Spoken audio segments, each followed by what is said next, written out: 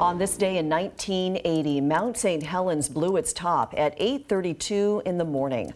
The massive eruption triggered landslides, mud flows, and floods that killed 57 people and caused vast amounts of damage to timber, land, businesses, and wiped out entire neighborhoods. The explosion blew off the top 1,300 feet of the volcano, sending ash tens of thousands of feet into the sky. All of that ash coming down on top of communities, even crossing state lines. The ash would eventually go on to circle the globe. Yeah, you're looking at some of the only footage of the exact moment Mount St. Helens erupted 42 years ago.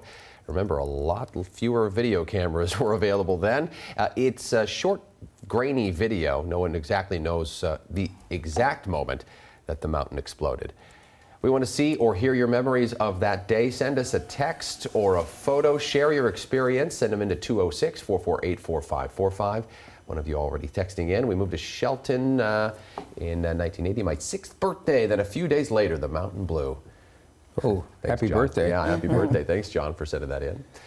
Pam in Puyallup. My husband was in the service at the time, stationed at Spokane at Fairchild. I heard what I thought sounded like booms you would hear with artillery out at Fort Lewis. We got 3 inches of ash in Spokane. Yeah, a lot of ash reported that day. Yeah. Rich Marriott was there, a big part of the coverage, the research of what happened too, I suppose, right? Tell us about that moment. Yeah, well, fortunately, I was not there the morning of, actually. Yeah. When it blew up, I was sleeping in Greenwood. So there was a happy happenstance, but I've been down there about a week and a half before that. We spent, my partner and I, Mark Moore, we started the Northwest Avalanche Center.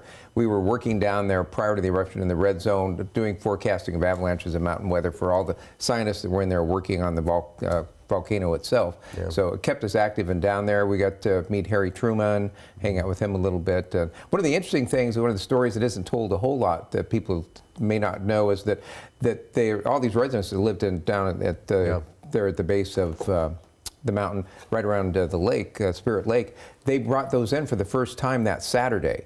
And all these people decided they wanted to spend the night in their houses before they were going to go back, and the sheriffs forced them to leave. I still remember the coverage, and people were really upset. If they had not left, they would have all died because that all got pushed into the lake. Everyone except Harry Truman, right? Harry's the one, he stuck around. Well, yes, Harry, there were a few people that did stick around, but Harry never left. So, well, and he still hasn't for that matter. So he was quite a character. What a day, 42 years ago. That's hard to believe. Yeah, seriously.